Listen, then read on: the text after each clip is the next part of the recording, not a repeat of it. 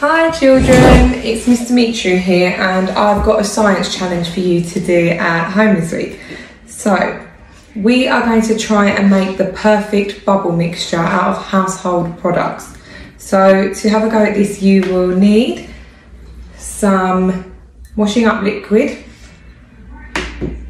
some vegetable oil, some sugar, some salt, water and glycerin. Now here's some glycerin. You can buy it from Tesco's or from the shop. It's a product that is used in baking. Okay, now I need to work out the best bubble solution.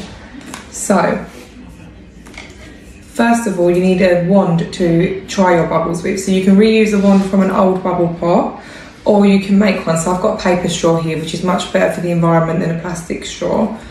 And I'm just snipping the edges with scissors.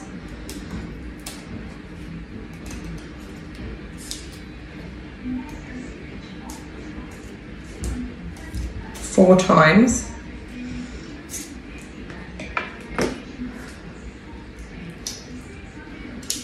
And then once I've done that, I'm going to gently peel it back. And that is a wand for the bubbles. Okay, so have a think before you make your solution and make a prediction of what materials will be the best to make bubbles out of. Think about what you see in your home. So what products are used around the home that make bubbles already? A clue about the glycerin is that it's used to help thin icing sugar and make it much more smooth. So have a think about that and think if it would be good for the bubbles. Okay, so I'm going to tell you what I think.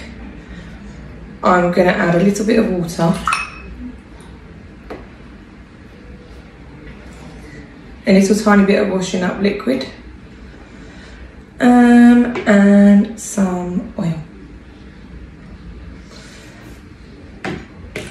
And I'm going to stir it with my straw, and then when I want to try it I'm going to not suck it all the way up because you don't want to drink fairy liquid, just gently blow, okay, and see if I can make a bubble. If it's not successful then I know that I need to try a different solution. I'm not going to show you mine if it was any good because I want you to try and find out, and next week when we do our next science challenge I will show you how to make a perfect bubble and see if you got the mixture correct and you were able to do it yourself at home. Okay, missing you all and hope you're staying safe.